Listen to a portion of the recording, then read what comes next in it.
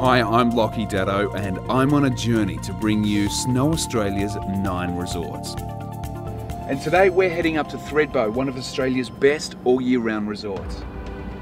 Easily accessible, you can either stay at Thredbo in its beautiful and unique village or nearby Jindabyne and do the easy daily commute. Jindabyne has a diverse array of accommodation to suit all budgets, as well as shops, restaurants, bars and supermarket. Once you get to Thredbo, parking and getting on the slopes are as easy as it gets. Car parks are located right at the base of the mountain and there's easy access to the beginners runs, the ski hire and also the lift ticket office.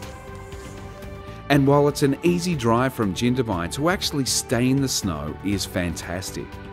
Thredbo Village offers a wide range of lodges, hotels and self-contained apartments that can suit any budget.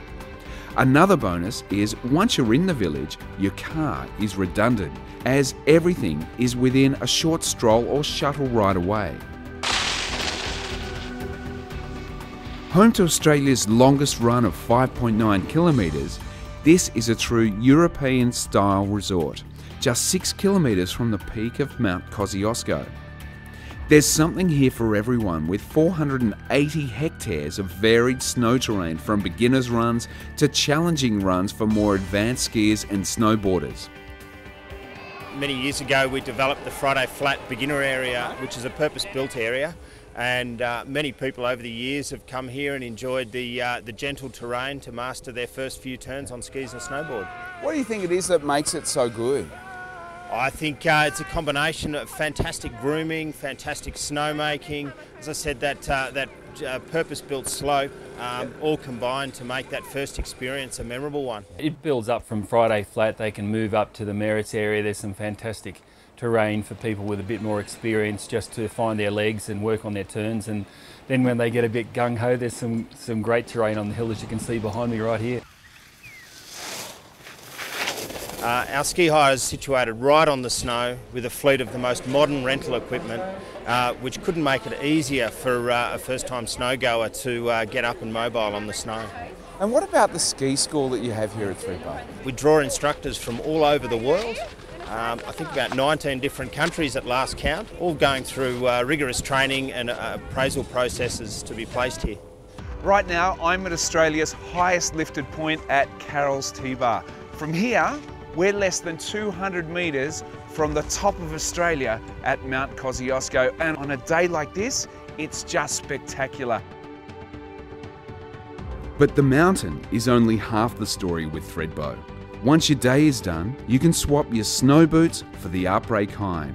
It's time to get to know the town. There's things like the bobsled run in the village just behind me here, and then there's the leisure centre with the heated pool, water slide, climbing wall, squash courts.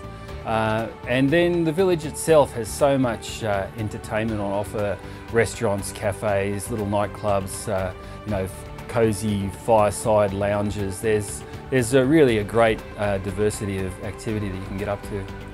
Dotted around the pedestrian-friendly village of Thredbo, there's over 20 bars and restaurants to choose from. So that means you're never going to have to eat the same thing twice.